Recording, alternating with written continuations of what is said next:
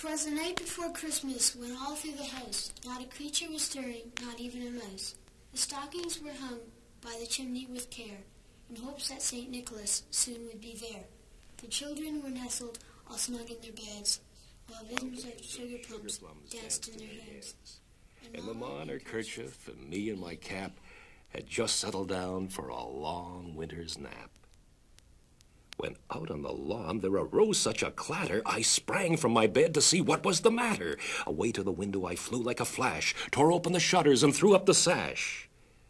The moon on the breast of the new-fallen snow gave the luster of midday to objects below, when what to my wondering eyes should appear but a miniature sleigh and 8 tiny reindeer.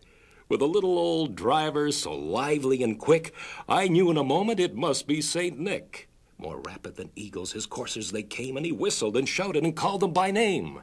Now Dasher, now Dancer, now Prancer and Vixen, on Comet, on Cupid, on Donner and Blitzen, to the top of the porch, to the top of the wall. Now dash away, dash away, dash away all.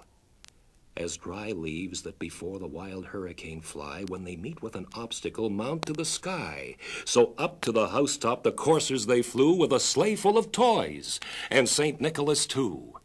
And then in a twinkling I heard on the roof the prancing and pawing of each little hoof. As I drew in my head and was turning around, down the chimney St. Nicholas came with a bound. He was dressed all in fur, from his head to his foot, and his clothes were all tarnished with ashes and soot. A bundle of toys he had flung on his back, and he looked like a peddler just opening his pack. His eyes, how they twinkled, his dimples, how merry. His cheeks were like roses, his nose like a cherry. His droll little mouth was drawn up like a bow, and the beard of his chin was as white as the snow. The stump of a pipe he held tight in his teeth, and the smoke, it encircled his head like a wreath. He had a broad face and a little round belly that shook when he laughed like a bowl full of jelly. He was chubby and plump, a right jolly old elf, and I laughed when I saw him in spite of myself. A wink of his eye and a twist of his head soon gave me to know I had nothing to dread.